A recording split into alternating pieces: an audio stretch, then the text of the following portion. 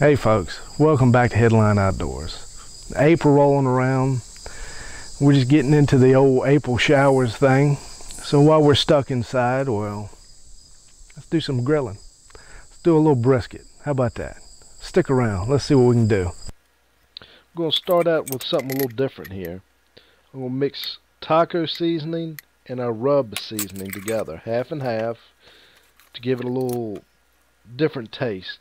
And see how it works out. Both recipes for both of the seasonings are found on the website, and that's www.headlineoutdoors.com.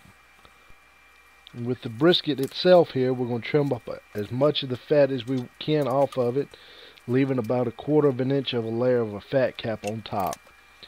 Then we're going to rub it down with mustard just to have something to the rub or stick to. It won't give it a mustard taste or nothing. It just has something for that spice to stick to.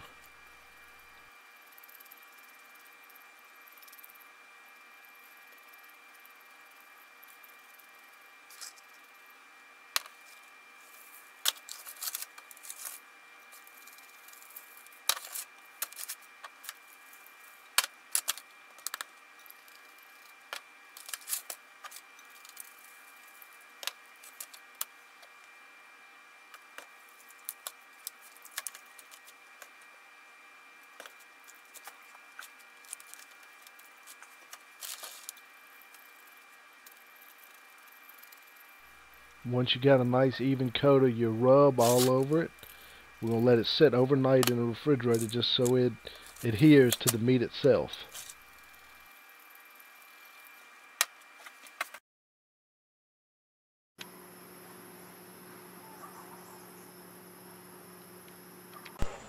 I like cooking my brisket at about 225 to 250. Sometimes it might get up to about 275, but nothing over that.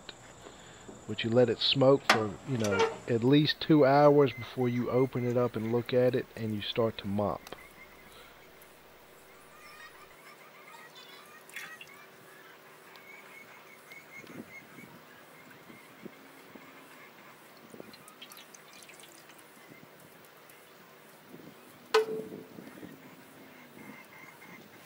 When the time comes for you to mop your brisket, it could be anything from just simple beef broth itself to adding your rub or garlic or brown sugar, pepper, anything you can think of that you enjoy to beef broth, and just simply mopping it over just to keep your moisture in it.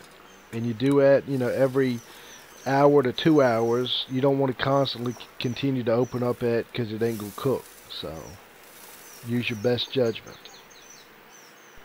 Once your brisket gets to the color that you want, a lot of people like your burnt ends on it, so if you like those, by all means go ahead and just get it as dark as you want it. But I like this mahogany color on it, so I take it off then. I double wrap it in aluminum foil, and I'll put it back on the grill till it gets the internal temperature of about 190 to about 200 degrees, and then I'll go ahead and let it sit for about an hour. Some people put it in a cooler. Others, just let it sit. Just let it rest, whatever you do. And then we can cut into it later.